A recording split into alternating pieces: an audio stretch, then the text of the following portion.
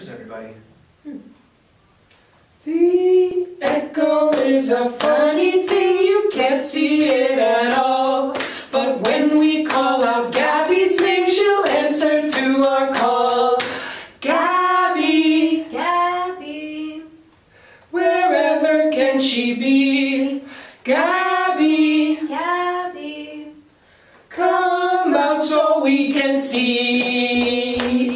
Good.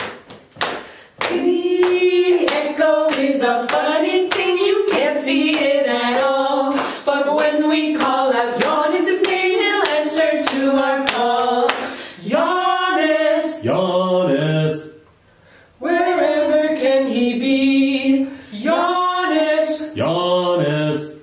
come out so we can see. All right, all right. The echo is a funny thing, you can't see it at all. But when we call out Victoria's name, she'll answer to our call. Victoria, Victoria, if we give her the chance. Victoria, Victoria, come up and do a dance. Oh, go, Victoria, go, Victoria. So that's the echo game. It's a signal for old Golden Acorn music teachers to gather. And we usually teach it to pre-K children, maybe if we have the chance, some kindergarten, first, second, third graders.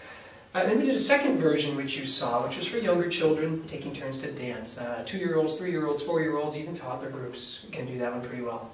It's a great opportunity for them to listen out for their name, jump up, and have a special moment. Yeah. So let us know how it goes on your end, and keep echoing.